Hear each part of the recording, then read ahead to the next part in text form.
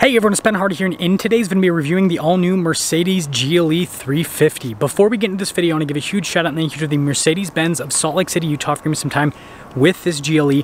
This particular GLE is still available for sale for the time being, so if you're interested, I'll include a link to their website in the description down below. And then on a side note, if you want to save time and money the next time you purchase a car, link to my car buying guide in the description down below. Let's get into it.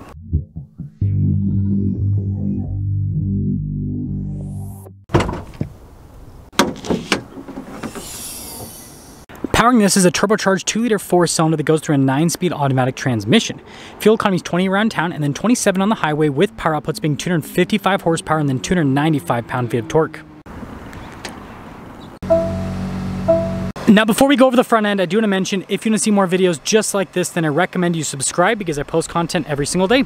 So starting with the hood, you guys can see the distinctive lines there. I think those look really sharp.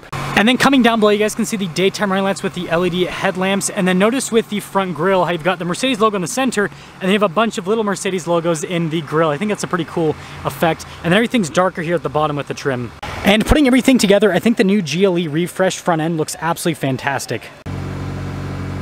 Now, coming around the side here, our tire and wheel setup is 275 45 21 in the front, and then 315 40 21 in the rear, so a slightly staggered setup. And then this particular one has the AMG wheels, which I think look absolutely fantastic. And then you guys can see we've got the body painted fender flares, and notice how the rest of the bodywork here is also body painted. We've got some silver here on the door handles, and then also with the window trim as well. And then here's your full side view with the GLE. Let me know what you guys think about the look. So here's our key fob. We have our unlock function, our lock function, the opening here for the hatch, and, well, pop it open. Now, popping into the rear, you guys can see we have a cargo cover here in the back, and when it comes to storage space, it's actually really solid. And underneath here, we've got a spare tire, which is another nice thing to have. But yeah, this is one of the big benefits of the GLE, just how practical it is. And then when you're all done, just press this right here, and it'll lower the hatch right back down. Really cool looking taillights here. Of course, we got all of our badges on the back end, and then we do have parking sensors here at the bottom. And then look at the exhaust tips as well as the receiver hitch there in the center. Putting it all together, let me know what you guys think about the refreshed design here with the GLE.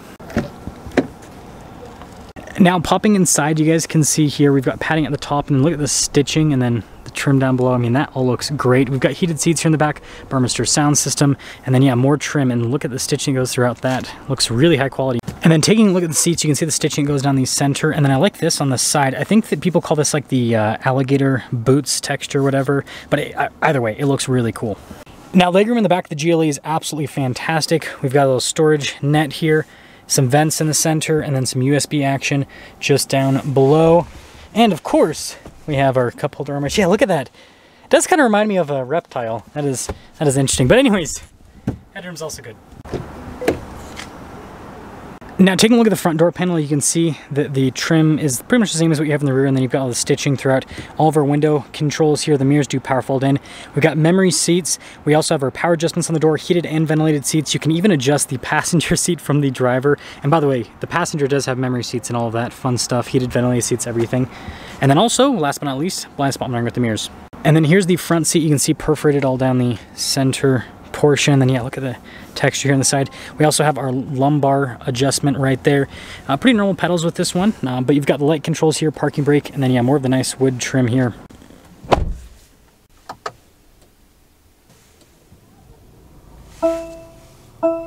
Sorry about the lighting with this shot, but anyways, here's the steering wheel. Really nice trim all around. We've got really nice paddle shifters here on the back of the steering wheel as well. Usually expect to get like the plastic paddle shifters with the more entry-level Mercedes, but this one's got really nice ones.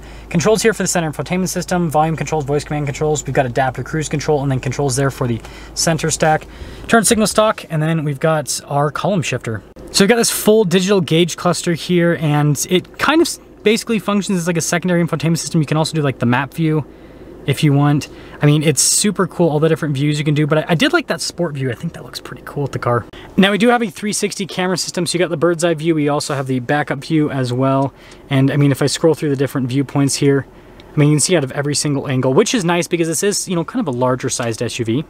Now, as for the rest of the infotainment system, first off, response time with the screen is fantastic. I love how we've got an off-road page for this. I mean, it's cool that it has it, but I don't think anyone's going to take a GLE off-road. I mean, let me know in the comment section below if I'm wrong.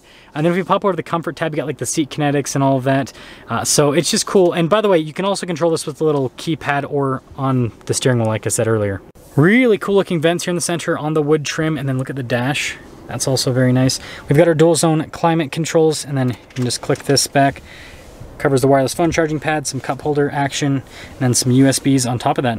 We've got our wrist rest here. Try to say that 10 times in a row. This is another control for the infotainment system, the tertiary control. And you can see we've got ambient lighting here on the grab handles right next to this whole area. But anyways, we got our drive mode select here. We've got this for like the shortcut button to go into stuff with the vehicle. You get your volume control of that. And by the way, with drive modes, we've got a bunch of them. Individual, sport, comfort, eco, and then of course we got the off-road mode as well. So there you go.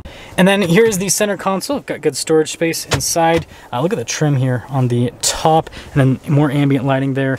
And with the glove box, it's also massive. And then finishing things up top, we do have a full panoramic sunroof here. Control for the sunroof is just right there.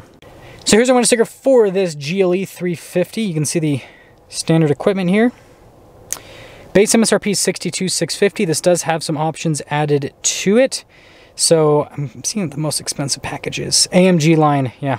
But I mean, you got to get a Mercedes with the AMG line. Every single one seems to have them. Anyways, $75,270 is the total MSRP. Let's see how it drives.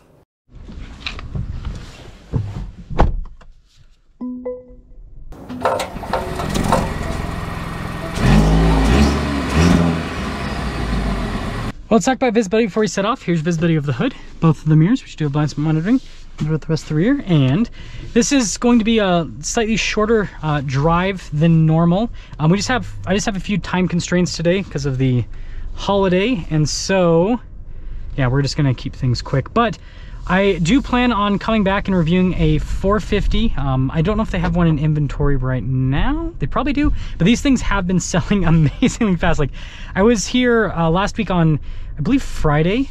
This is Monday today, if you guys are wondering. And they had like 6 of these on the lot, and they have all already sold. So it just goes to show you the popularity of this so far. So let's talk about why this is so popular. First off, ride quality is amazing, and this is just in the base car. If you guys follow the channel, you know that I had a review series on the 63 version of this. Mercedes gave me a demo for a week. It was an absolute blast, but even this entry-level car, it still rides amazingly well. It's super quiet, it's really comfortable. Like, there's definitely a lot to love about this. And on top of that, the 4-cylinder is actually, it's pretty good. I do want to get an acceleration though to like really feel this engine, but you know, I can tell you right off the bat, it's got some, it seems like it's got some pretty good punch to it. Okay, well, we're finally getting up and moving again. Yeah, super smooth.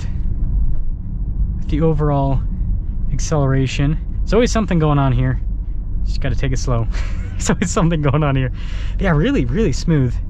Okay, we're gonna pop it into the sport mode here. And yeah, let's see how this... Not bad, honestly. Not bad. Now I do want to reserve like final judgment until I drive the inline 6 with a new one. I can tell you obviously the G63, that thing is a monstrosity when it comes to acceleration, but it's also a G63, right? With this though, I mean, I would say it's reasonable for what it is when it comes to acceleration. So to fully wrap things up, for the, you know, more quote-unquote baseline GLE, I think they've done a really good job. I think it looks fantastic. I think it drives really well. The acceleration, although not insanely quick, I think that it's solid. But again, I do want to review the inline 6 version because I want to see if it's one of those situations where you should just go for the inline 6 with this new one. But anyways, let me know what you guys think about the new GLE when it comes to the styling and this, you know, the whole infotainment system setup and everything. Do you like this, or do you like the previous version more? And the camera system, man, coming in clutch when we're backing through a lot with, you know, several vehicles that are well over $100,000.